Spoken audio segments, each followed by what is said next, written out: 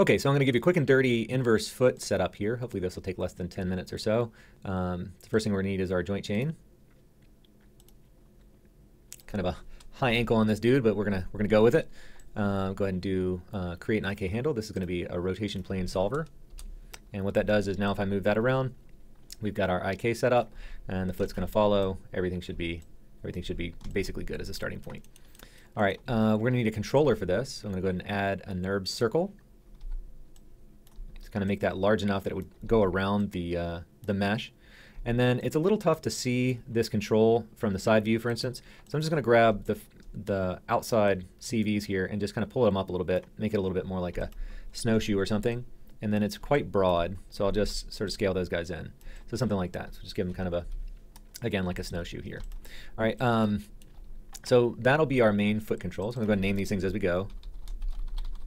All right, and then we need the inverse foot setup here. And the reason I use inverse foot is it just makes it easy to roll off the ball or the toe or the heel. And I'm not going to show you everything that you can do to modify this. It's just getting the basic setup here. So I'll just do create locator. You don't even have to use locators. You can just use groups if you don't want to see anything at all. But with the locator, I'm just going to press and hold V and then snap it up to that joint there. All right, and you can keep doing the same thing. Just create locator and then V and snap, or you can use Control D, which is duplicate, and then V to snap that into place. Control D again, and move that back to wherever the heel is going to be. You would want to have your mesh in place to really know where that pivot point should be. We'll go ahead and name these INV for inverse heel, and then inverse toe, inverse ball, and then inverse ankle. And the reason this is called inverse is we're going to set them up in a hierarchy that's opposite the normal flow. So normally you'd have the ankle controlling the ball, which controls the toe. What we're going to do here is just push everything backwards. So the ball is going to control the ankle, the toe is going to control the ball, and the heel is going to control the toe. Right? So this is what that hierarchy should look like. And the reason it's set up like that is now if I grab the heel and I rotate it, the whole foot goes along. If I grab the toe, the whole foot except for the heel comes along. If I grab the ball, just the ankle moves along. All right. Other hierarchy stuff that needs to happen is you need to grab the heel, and I'm just going to middle click and drag that onto foot control, and I'm going to grab the IK handle, and I'm going to middle click and drag that onto foot control. All right, so that's the full setup. So now if I move foot control, basically everything moves the way it should. A couple things that I'd want to change here. The pivot point for foot control is sort of arbitrarily set down here in a weird spot. So I'm going to press D and then V. I'm going to snap that up to the ankle. And what that does is now if I rotate it, it would rotate right around that ankle joint. All right, look over here in the channel box on my foot control. You can see that I have transforms on these, and all of them are going to have various transforms that we don't want. What we want here is identity transform. Zeros for everything, translate and rotate, and 1 for scale. So to get that, just select the topmost node in the hierarchy, in this case foot control, modify freeze transformations. See, that gets us back to zeros and ones here. And that does that for all the children as well. So you can see that all of these are all identity transform. So I typically like to delete history before moving forward as well. So just edit, delete by type history on that, and that should get us all cleaned up. All right, so the way you set up the constraints for this so that your inverse foot actually does something is select the inverse ankle, and then you also need to have the inverse handle selected. So I'm just going to actually open this up. I'm just going to press Shift so you can see this really clearly. So I have my inverse ankle selected first, and then I'm going to Control click my inverse handle in the outliner. You would Shift click that or Control Shift click that in the viewport. And then constraint, and then we're going to do a point constraint on this. You want to reset settings and then maintain offset. Make sure that's turned on, and then click Add.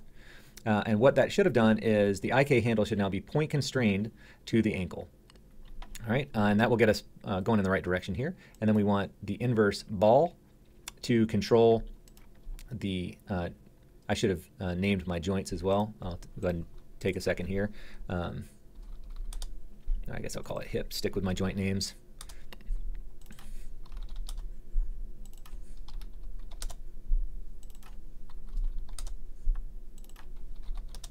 Okay, so again, let me just go here. I'll select the inverse ball. And then in the viewport, I'll hold Control and Shift. You can see I get the plus. Select that there. And then I'm going to constrain and then orient constrain this. And I want to do the same thing, reset settings, make sure maintain offsets on. Click Add, and select the inverse toe. Select the ball joint, constrain, orient, constrain. All right, and so that should be it. We should be now working. So now if I grab the main foot and move that around, you can see that the whole joint chain works and the foot doesn't angle down in any kind of awkward way. If I want to pick it up and rotate the foot, I've got full control of that just with that rotation there. If I want the foot to come up onto the ball of the foot, I grab my inverse ball and I rotate that. That brings up my ankle. And grab my inverse toe. That would bring up both the ball and the ankle, and grab the inverse heel, and that would allow it to pivot around that heel. All right, so that gets you basically everything you need. You can go ahead and animate just like this. It's just a little clumsy because you have these locators that you would have to grab and move, and most of the time it's just easier to have that all condensed onto a single control. So I'll give you a quick overview of that. Hopefully it's not an overload. So basically the way this works is you go to the foot control, and under edit, choose add attribute. And then these can be named whatever you want, but I'll just call it heel roll. And I want it to be of a data type float because I'm going to be pulling one channel and it needs to have that precision. I'll say add, I'll do ball roll, and then toe roll. There are lots of other things we can do with this, and you can automate it transitioning from the ball to the toe and all that stuff, but I don't want to go through that complexity in this video. I just want to give you a basic sense of how this works. Okay, so now we've got those three channels which do nothing. You can see I'm middle clicking and dragging for virtual sliders and it just does nothing. So basically what I need to do is I need to look at this and see that, okay, it's my rotate X that I want to control with this. And then all I would do is connect those two things together. There are lots of ways to do connections. I'm going to go ahead and show you this in the node editor. It's just a straight, simple way to do it, but you can do connection editor. You can do lots of different ways of doing this. So I've got my foot control. You can see that it's actually on the transform node. It's not on the shape node, so I can move my shape out of the way here. And I want to open this up. And here you can see all of my different outputs and all of my different inputs. And here are the custom attributes that we added right here. And then I want to just go ahead and grab this guy here. And I can add that to the network right here. So I'll add my inverse heel. And basically all I'm going to do here is I'm going to take my heel roll and I'm going to drive that rotate channel. So remember it was rotate X, so take heel roll, put it into rotate X. That's it.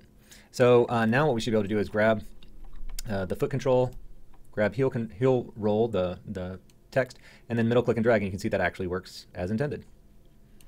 All right, and that would be the same thing for the other elements. So I'll go ahead and grab both these guys. I'll go ahead and add those in here. And again, I want the transforms. I don't really care about the shapes in this case, so you can press minus and get rid of them, or you can just do what I just did and just kind of tuck them away. So these are also going to be rotate X channels on these. So I want the ball, just go to rotate X here. Of course, I would want to do that to the ball, so I'm going to grab the toe here and go to the toe. And then let Maya reposition things as it sees fit. I'm sorry if that was a little bit off screen. I didn't notice that I was out of my screen capture area there. Okay, where did my other... There you are. Okay. All right, so basically same thing here. Just open up that rotate plus there and plug up that guy. All right, so they all should be to rotate X. So let's just double check that this does what it's supposed to do. So heel does the right thing. The ball roll just rotates the ball. There's an awkwardness here if I go under 0, so I might want to limit that. It's pretty easy to do. And there's your toe. So I can go ahead and just limit these, just hard limit them for now. There are other ways to deal with this, but just for simplicity, I'll just go ahead and do it here. So on my toe roll, I'll say it has a minimum and that's 0.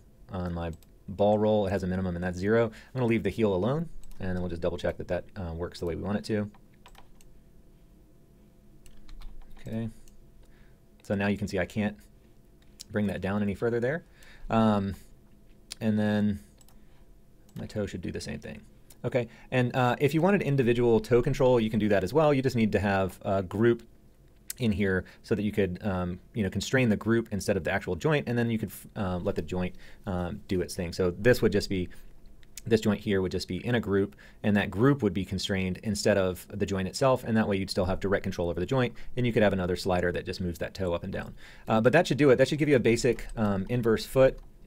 It's a little quick and dirty. It's not everything that the inverse foot can do, but it should get you going in the right direction.